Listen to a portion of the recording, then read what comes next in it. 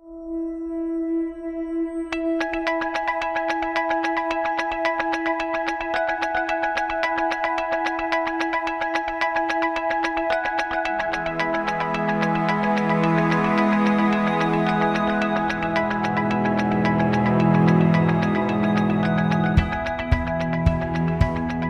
I'm here with Professor Jack Richards in his beautiful summer home in Gisborne in New Zealand.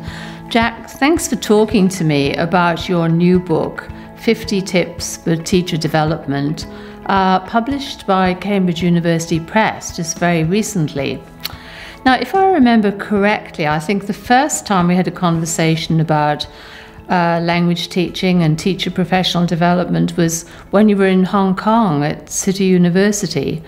Well, that was about 25 years ago, I think, and a lot has happened in our field in that time.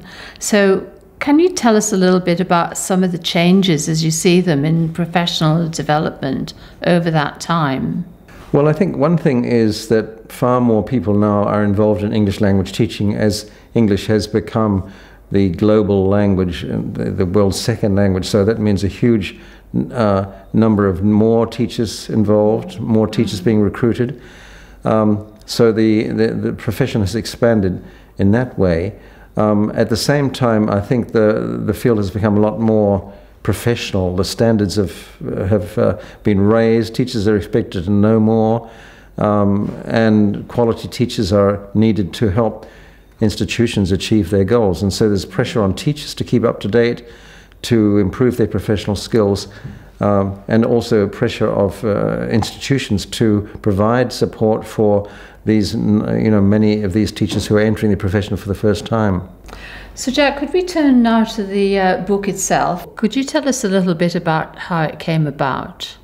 Cambridge University Press approached me about this book, which is part of a new series edited by Scott Thornbury of practical short books with a lot of classroom application, in this case application to teacher training, and asked me if I'd like to be involved in this project. And so we started by contacting lots of teachers and teacher trainers to ask them for ideas about topics we can include, and gradually the project evolved. Sample chapters were written and reviewed by teachers and teacher trainers, and so it took quite a long time to reach the final stage of publication.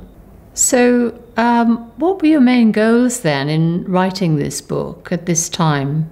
Well, to provide a variety of activities that could be used either by an individual teacher working on her own or his own, some that could be used collaboratively with another teacher or with a group of teachers, some that could provide a basis for institutional review as well as personal review. So a variety of activities that could serve the different kinds of teachers who are at different stages in their professional development in the language teaching field. So I'm curious about what kind of audience you had in mind. Was it for teachers or more for teacher trainers?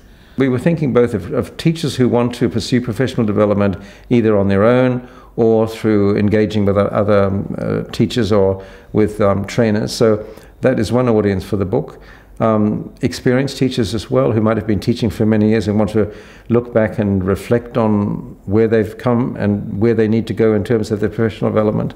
And also for trainers or program directors who are looking to implement activities for professional development in their own schools or institutions. So those would be the three kinds of audiences we were aiming at. Jack, I noticed that you've drawn on 50 tips for teachers in the book, and some I think will be more familiar to teachers than others are going to be. So could you tell us a little bit about the resources that you drew on when you were writing the book?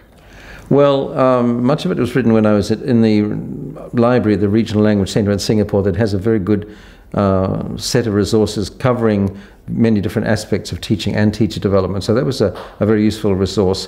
And of course that centre is in itself a centre for teacher training. And so I've been associated with it informally as well as on the staff there in the past for many years. So that was a great starting point and a great place in which to do the work.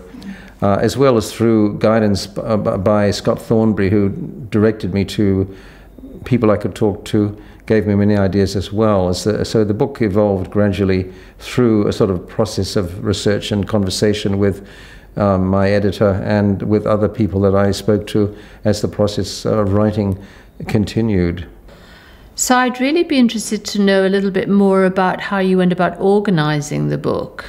Well, there was a constraint that they wanted these to be short 2-page tips, and it was quite difficult to confine myself to those 2 pages. For example, you yourself have written many books, including a book on action research. I think your book is probably 250 pages, whereas I had 2 pages to cover action research. So that was one of the constraints, to keep it short and practical, and also so that each tip would lead to application. So by the time the teacher had read or the trainer had looked at the nature of the topic that's being talked about, whether it was recording your own lessons or joining an action research group or joining an online virtual group, the idea was to lead the teacher towards something he or she could do individually or collaboratively to apply the principles of that tip. So obviously teachers are at very different stages of their experiences of teaching. So have you included activities for both experienced and more novice teachers in the book? There are. I mean, there are 50 tips grouped into 12 different sections. And so the first set of tips, for example, involve the teacher reviewing where they are in their professional development and where they would like to go. And then the activities can be done by teachers working, novice teachers and experienced teachers working together. So most often, if the tip involves collaboration, it often involves a novice and a more experienced teacher working together. So they're sharing ideas and trying to resolve issues together. Well, as we know, technology has become such an important part of teaching and teacher development. So what kind of activities have you got in the book for the use of technology and the internet for teachers to support their teacher development? We have a number of activities in the book deal with technology, either traditional technologies such as filming or videoing or recording your own lesson or looking at recordings of other teachers' lessons. But we also describe how you can use wikis, join an online discussion group, a forum, and so on. So we've tried to cover the range of possibilities that the internet and technology now make available. I think everyone's aware that it's not always that straightforward for teachers to just pursue professional development. What are some of the obstacles, do you think, for teachers to be able to continue their professional development during their careers? I think one of the commonest, of course, is time, that teachers are very busy and don't always have time to invest in teacher development. So to lessen the burden, if you like, most of the activities involve collaboration. So, and we've also estimated the sort of time frame that would be required to do such an activity. So when activities are shared, there's much less pressure, if you like, than a teacher doing an activity individually. The other thing, of course, is support from the institution, that if institutions want teachers to engage in professional development, they need to recognize how important it is, provide resources for teachers to use, things that they can read, time to carry out these activities. And also, I think institutions need to reward teachers who invest in their own professional development by recognizing and acknowledging that these teachers have made a special effort, and that should be, mentioned and acknowledged.